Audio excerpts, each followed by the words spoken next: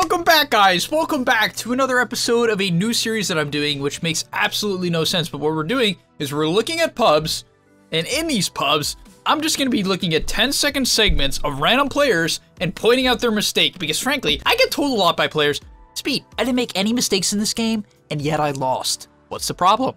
You're the problem. All right? This is a 3K MMR game, so it's like, I think it's like the average of the typical viewer, right? Something like that. I'm going to watch 10-second clips. I want to point out what they're doing wrong and clearly show, because this is completely random. I haven't watched this replay. I'm just going to click on them. I'm going to click start, and I'm going to tell you that they're clearly almost always doing something wrong the entire game. So how could you have made no mistakes? Also, over on the main GameLeap website, I plan to do some more content in terms of pro replays. Usually, I focus more on doing the pro replays for YouTube, but I want to do a few for the main website as well. In addition, I'm doing Random at 6K. If you don't know what that is, Random at 6K is where I basically play pubs and I analyze my own games so you can get in the head of, you know, me, a pro player, because typically when I'm doing these pro replay analysis, I have to, and not completely guess, but somewhat guess on what they're thinking and what their opinions are. But when I'm doing my own replay analysis, I can give you exactly what I'm thinking and show you exactly how I win my games and how you can do it too. So the first one, okay, this one I kind of looked, not gonna lie, but I can't not point this out. Do you understand that this isn't impact? You're not gonna have impact. You have a hook, you have boots, and a windlace. You want to know what impact is? You want to see impact, guys? And this will be the only, and I swear, this will be the only clip I watched previous, because it really just triggers me so much. But you walk up to the lane, and you throw the hook, right? Throw the hook. Not only do you miss the hook, you could have killed him. You could kill Drow if you buy the same items, and you walked like this, and walked behind her. You'd kill her. Why would you go for a skill shot when you can walk behind her? It makes no sense. You make no sense. Alright, next up, I'm just gonna start going through it now. We're doing the clip. I mean, Drow apparently doesn't care that Pudge is ever around her. Hopefully she'll get the last hit. Okay, close. Alright, it's 5 minutes in. We're gonna watch Batrider. Looks like he's got a couple stacks onto the Sven. He's flying in. Kinda wish he didn't click fly that early. Oh no, the CM's flying out. Okay, he's got 5 stacks on Sven. That looks like it's gonna be a kill. You know what? That was relatively well played. I'm gonna give him some credit. Alright, I was expecting to do only hate. That was pretty good. Good identification that the Sven was now the kill. Quick ability to turn. Only thing I would say is that you have 18 last hits, and it's 5 minutes and 45 seconds in, which is actually, that's not that bad for Batrider. That's not that bad. All right, next up we got Drow, and I'm sorry if any of you, I'm sorry if anyone watches this and you feel bad.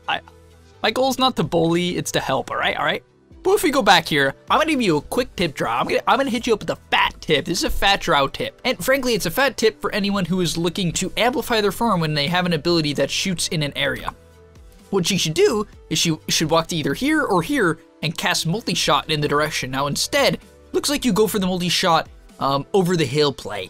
Frankly, I don't understand the effectiveness of this play, but it is severely limiting your ability to actually flash farm, as multi-shot is your best farming ability. In addition, you're also 0-2, which, considering how that Pudge was playing, I don't know what you did wrong. There's some positioning issues. Next up, I have to point this out because, guys, I mean, if you know me, if you know anything about your boy Speed, I am a big fan of Veno jungle, and it looks to me, I'm just putting this out there, it looks to me like Ekka Karma didn't jungle this game, because he only has 7 last hits 8 minutes in. You want to know how many last hits you would have if you jungled? Do you want to know? You would have around 80. Maybe that's a bit high. You'd have around like 60 last hits, but instead, you're this useless Veno who's watching your Batrider die. That's quite the impact.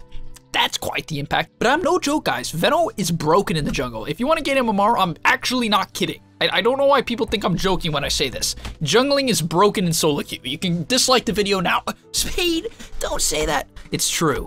Also, if you're excited for this new format of video, please like the video. Obviously, it helps us out, helps me out. I want to keep making content for you guys, as this is currently my job, basically full-time. And yeah, I mean, helps me out, obviously, if you like the video, so would appreciate it.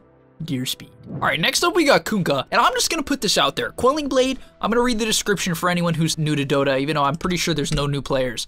Quelling Blade, 150 gold, increases attack damage against non-hero units by 18 for melee heroes. So essentially what this item does is it allows you to actually deal extra damage to creeps. So those are the things that give gold in the game, and for Kunkka, you're a melee hero that actually is really good at hitting creeps. So I recommend you pick up that Quelling Blade. It's going to enable you to farm a lot faster, because every single time you hit this creep, you get an extra 18 damage, and it's actually extremely cheap. Only 150 gold, that's crazy, man. In addition, I feel like having 3 open slots is just never the play. I mean, it could be, you know, a Quelling, a Clarity, and a Salve, and I'd be significantly happier, or just a Windlace, and it would just be better. Like, guys, just buy, you know, always have to fill in gaps, but 9 times out of 10, it's the right move. Alright, next up, we're gonna watch Crystal Maiden. Crystal Maiden is actually really farmed, gets a D-ward, probably stream sniping, because I don't think you're supposed to D-ward in this bracket. Don't think that's actually allowed. Don't think that's allowed. You know, I was watching CM, but then we kind of looked over to Sven here, and he's actually just walking in circles. So I'm not really sure why he's walking in circles. I feel like he should be hitting creep camps, similar to what the Kunkka was actually doing. Even though Kunkka doesn't have Quelling Blade, I feel like my boy should, instead of chasing a Bat Rider, a hero that is actually a hard counter to Sven, and actually is very good at killing Sven, what Sven could do is actually just hit the nearby camps. Yes, yes. So instead of doing this, he could actually kill that camp, he could kill that, if he got strengths, and he could kill that, and then he could go mid, and then he could kill mid, and then he could kill this camp. All of a sudden, my man's top net worth, but instead, he's getting run down by a counter of his. It's almost as if Bat Rider counters him. This game is whack. Next up, we're gonna pick on Viper. Pudge throwing out another awful hook. Thank you, Pudge, for just ruining the reputation of every Pudge. And the first thing I'm going to notice is I prefer taking 1 point of Nether Toxin instead of 3 in Corrosive. It allows you to farm, so I'd recommend that overall. But the main thing I'd have to say is I don't really know where you came up with this item build from, son. And you might have thought that was me saying like son as in like a, you know, putting him down because I'm the father, he's the son. No, but his name is actually Son. And he's buying a 4-staff first item. Now, I have a problem with this. The reason I have a problem with this is it doesn't give you any stats. If you know what stats do, they keep you alive.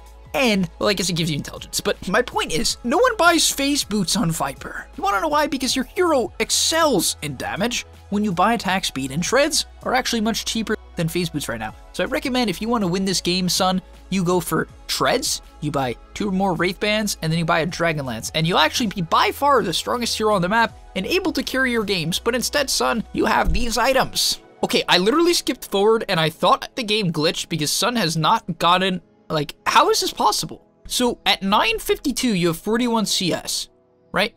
You smoke up, all right, you know, that's cool. Smoke at a seat, very cool. Failed gank, unfortunate. Not the end of the world though. Kicking Dry out of the jungle, pretty effective play. But then, I thought you TP'd mid to farm. How did you only get, what? What, do you miss all these or something? Okay, you missed only 1 so far. Alright, you got that one. Alright, you missed 3 out of 4. That's alright. Looks like you're showing up to the fight. Does anything good happen? I'm sorry I'm breaking the rule of the 10-second clip. I'm just curious how you only got 7 CS or 8 CS in 3 minutes. Guys, I don't understand. If you're trying to gain MMR, just kill some camps. Next up on the list, shout out to Schemmer on the CM. Shout out to my boy because he has gotten another D-War. Items looking fresh. Would like to see a Clarity or a Windlace. Big fan of Windlace, by the way, guys. Think it's a very underrated item. In general, movement speed is underrated. But it gets another D-Ward, purchased the Glimmer Cape, purchased Tranquil Boots, has a Magic Wand. This build I can feel. Now, I do wish he farmed a bit more, because that's personally how I would play these games if I was trying to carry. But looks like overall, my man, he's using Glimmer Cape as well. This guy's putting in work. Whoa, Freak Glow Leo, what is happening? Let's talk about this play. Actually, fair amount of CS on Freak Glow, but let's see the problem here, right? All right, so it looks like you almost killed a Pudge. Sorta gets away. Okay, you're taking him down with the Radiance. You kind of just overextend. All right, that was so good. Next up, we're going to be on the Nature's Prophet. This is my most played hero. Got like 350 matches on him, so let's see what we can talk about. So the first thing I'm going to notice is that you are standing next to a creep camp. This is the creep camps for definition. I know people always ask in the comments, like, what is a creep camp? That's a joke. But it's this thing right here, right? So this creep camp currently, it spawns right 2 creeps, and if you hit them, you get the gold. So I would prefer, while he's doing nothing, for him to literally hit the small creep. Because the goal of Dota is actually to build up net worth so you can kill your opponents later on. I mean, I guess the goal is actually to kill the Ancient, but you could just hit the camp considering you're doing literally nothing, and you have a global teleport ability. In addition, I feel like you could have teleported. Alright, this game is super even, very exciting so far. Looks like Drow went for the Axe build. Can't say I'm a particular fan of this because I don't think it's very good with the multi-shot, if I believe. And I feel like you want to more so build around your multi-shot. I definitely think this build is outdated. Correct me if I'm wrong. I haven't watched any Drow in a bit. Regardless, moving on. Veno, 36 CS. Pretty embarrassing considering your hero can literally farm anything. Nature's Prophet, 105 in 20 minutes. Also embarrassing. Batrider, 86. I'm just going to pull up the board. Why? How is this possible? Both of your heroes are relatively good at farming. Even this is just terrible. Like, I don't know, man. I'm just getting mad. I'm just mad. I'm kind of mad. Not gonna lie. All right, I'm gonna give a quick shout out to my boy VMox. Even though he kind of choked a little bit earlier by going on the Batrider, he's made a real comeback story. It's impressive. He's gone for relatively solid items. He's got a magic stick. He's got the trusty shovel. Not using it. That's all right. I make that mistake too. I'm actually not kidding about that. He's got a Crystallis, got an Echo Saber, got a BKB. I personally think Mask of Madness is a little bit better than Echo Saber right now because it lets you farm quite a bit faster and it doesn't limit you that hard now that it's only a 6-second duration. But then you're going for the Axe. So overall, pretty big fan of what's going on here. I'm a pretty big fan of what's going on here. I like what I'm seeing from VMox. Don't think the laning stage was very good or the mid game, but overall farming and item build, pretty good. All right, for this next clip, we're going to be following Freak Show. What is this? What is this? Can't even see your name. Freak Show Leo. Oh, I think I said that earlier. Is that Gambit? He's got the Gambit Esports logo. I'm not gonna lie, man. Not sure why you buy an Assault Kyros. I understand that the enemy team does have physical damage. I do get it. However, why not have a Halberd? Like, it actually hard counters Wind Ranger. The stats on Halberd are actually incredible for Kunkka, if you read the item. It's like, I don't know, it just feels kind of weird to me that you'd go AC. Not that it's that bad, but like, 25 evasion, 20 strength, 20 status resist, and a health and lifesteal amp. I feel like that's really good considering you also get the disarm. AC just, it's like not nearly as good. Guys, like sometimes I would actually rather have like a Halberd in the early game as Kunkka than an AC to some extent. Not saying right now necessarily, like at this point I'd probably trade it out, but like even here it's like first off, you legendary sword literally towards nothing. You could have easily wrapped around and hit 3 heroes. Regardless, you're kind of just dead because you don't kite out. I mean, the Wind Ranger obviously focuses you, but you could have disarmed her and lived, right? And that's just an item build issue. Fix your item build. Like, no bro has ever done this. Why do people do this? It's so bad. All right, next up, I want to take a quick look at the Wind Ranger. And not sure why Wind Ranger has so much damage, right? This is just too much damage, right? Too much damage. MKB Maelstrom, it's just...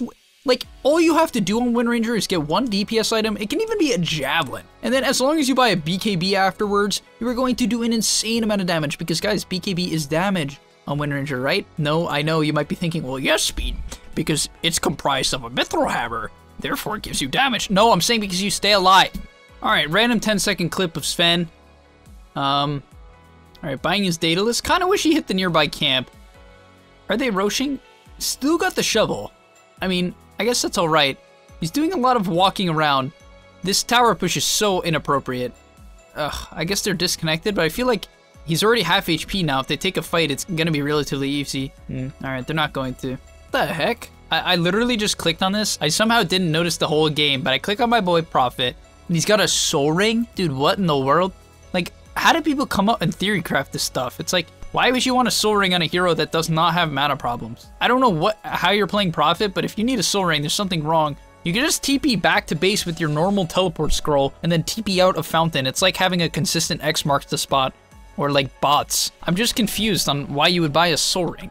In addition, I mean, this item build's actually relatively fine. His farm's not great. What in the world?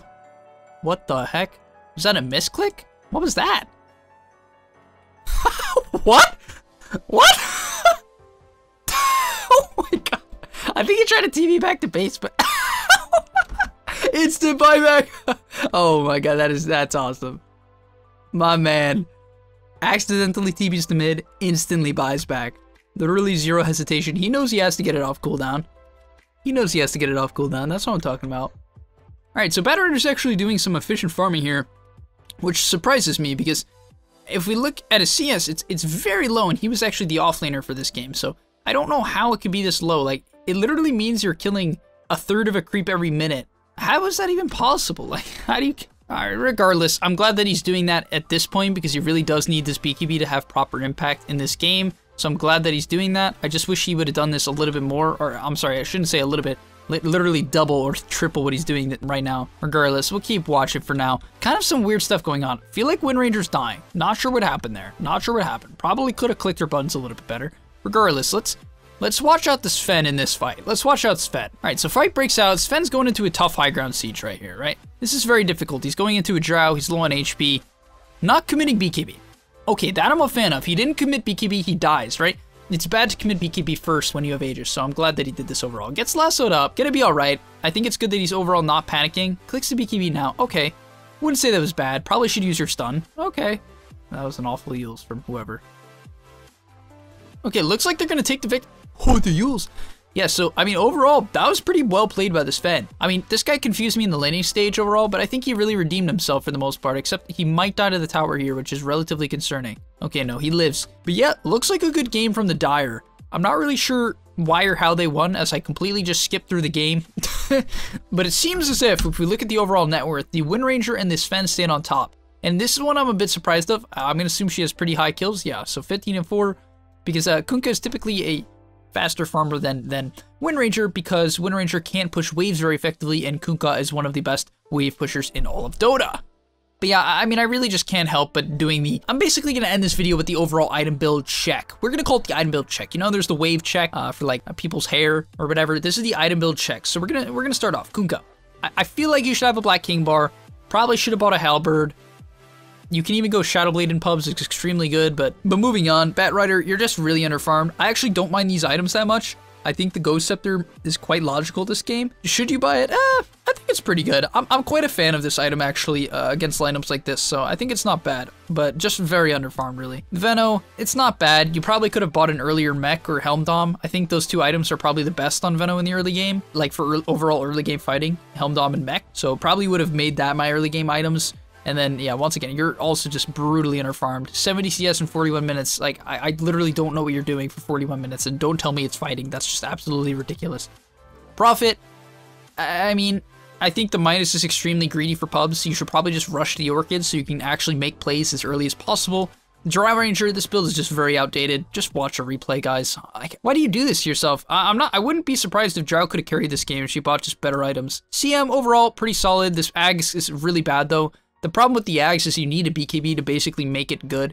Either that or you need the best positioning this world's ever seen, which frankly is almost impossible, as, you know, they have Gust, they have an Orchid, they have Torrent, they even have like Kunkka Ags and Boat. It's just going to be so hard for you to use this, so this one should be 100% a BKB. But overall, I really like the general build here. I think a Force Staff maybe could be included, but other than that, pretty solid. Sven, yeah, bit underfarmed, to be honest. Actually, I shouldn't necessarily say that. It's not as high as you could be, but overall, pretty solid item build. Pudge, I'm honestly surprised. I'm honestly surprised because I usually, when I see a Pudge that goes to level 1 hook, what I typically expect to see from them is that they'll go for this Aether Lens then into like Blink Dagger build or like straight Blink Dagger, and then they have absolutely zero impact because they're a 0 armor hero with 1000 HP. But he didn't do that. He went Tranquils into Hood, into Yules, seemingly into Shivas. Do I think this is the best? I think it's okay. I understand why you buy the Yules. It's like to set up hooks and whatever. I'm not a huge fan of this though. I think it's okay. Pretty good against Kuga, to be fair. Pretty good against Shroud. Decent against Prophet. It's not bad. I'll give you a pass. I think this is like I'll say this is like a 7 out of or 8 out of 10 build. Wind Ranger. I already mentioned this. I think this build is fine in terms of ending. I just think it needs the BKB much earlier. And finally for Viper, where are your items, my man? How do you have 0 kills on Viper? Like, how is that humanly possible in a 41-minute game? I actually have no clue what you're doing to manage to get literally 0 kills. How do you get 0 kills in 41 minutes?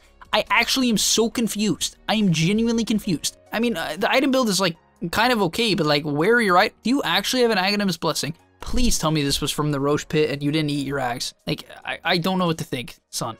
I don't know what to think. But thank you guys for watching. If you enjoyed this layout of the video and feel like you learned something or just enjoyed the overall format, let me know. Also, let me know if you didn't, because I'm just trying to test things out, see what type of content works, see if I should try to do more creative projects like this or not, and just stick to doing guess the ranks and typical replay analysis, because I know you guys like that, but you know, I just want to try some things out. So please give me your feedback in the comment section down below. Peace. Are you tired of being hard stuck at your rank? Over at GameLeap.com, we have a library of hundreds of guides authored by pro players and coaches covering literally every aspect of Dota.